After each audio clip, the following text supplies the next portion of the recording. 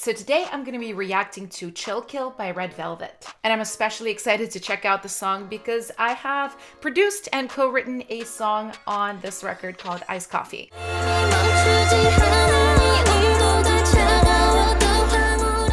Let's get right into it.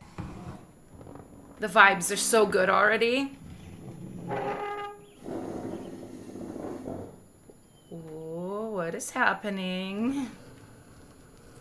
I just like how spooky it is. It's so like Halloween, perfect for November.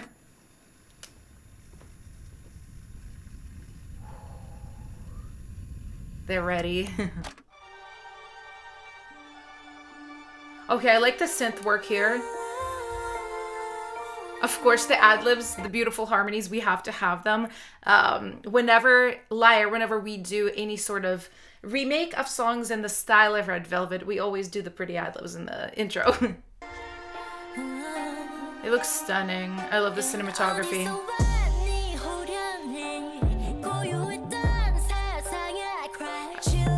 I love the glides of the bass.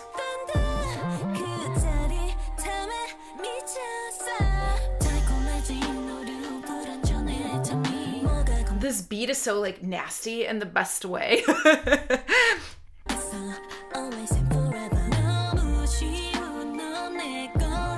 The harmony right there with the da da da da da da, that melody. Yeah, 10 out of 10. I love these girls. Oh, woo, I love that. Straight out of LYRE's book. Oh, the chords right here. Nice build up, very K-pop, very SM.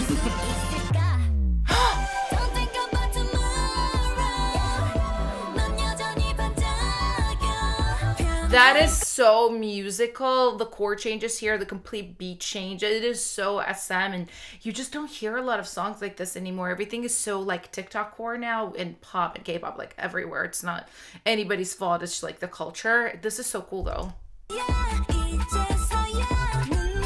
Oh, gorgeous. I love the looks too. They're kind of like simpler. Like that mauve kind of skirt looks more like cozy, not as like glitzy in your face K-pop, which it's nice. I like it. It's different for K-pop. It's different for them.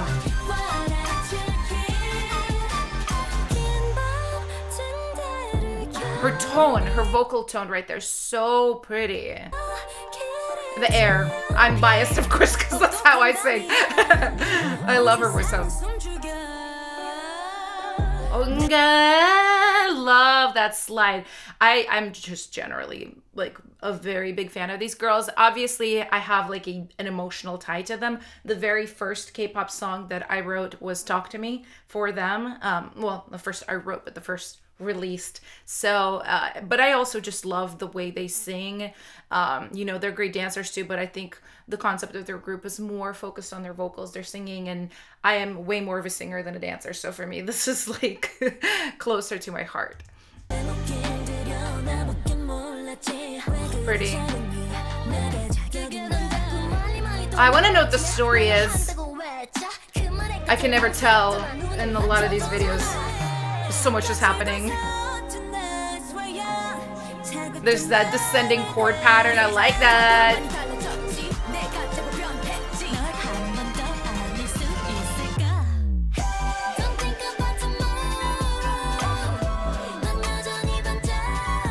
Yeah, it's very interesting musically right here. I already said it, but like it's hitting me again. It's also very, the hook is so Red Velvet. A lot of their traditional, for the last several years, a lot of the hooks, like the catchy parts of their songs are very simple. Da, da, da, da. That's a very like simple, catchy melody. So it's like Red Velvet on the dot, really.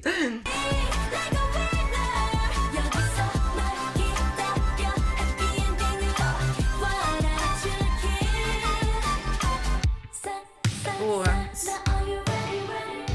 That's so SM. Reminds me of like NCT Dream, this type of bridge. Ooh. Oh, we've got a storytelling moment. That's beautiful. I love that this type of cinematography is so prevalent in K-pop right now. Very natural tones, darker color coding or color grading, excuse me.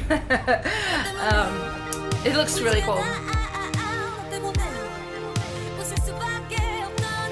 This is a very 80s production. The acoustic kick with the sort of poly synths in the background for producers that are watching. It's cool. It's definitely not something I would have expected for the song, but very SM. Yeah, the vocal is right.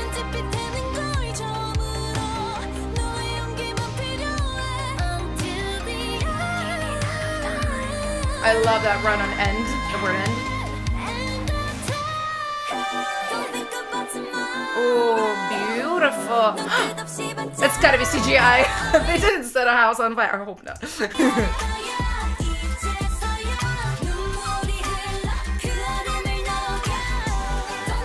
Oh, the cops are coming for them. Shouldn't have set that house on fire. The ad-libs is good.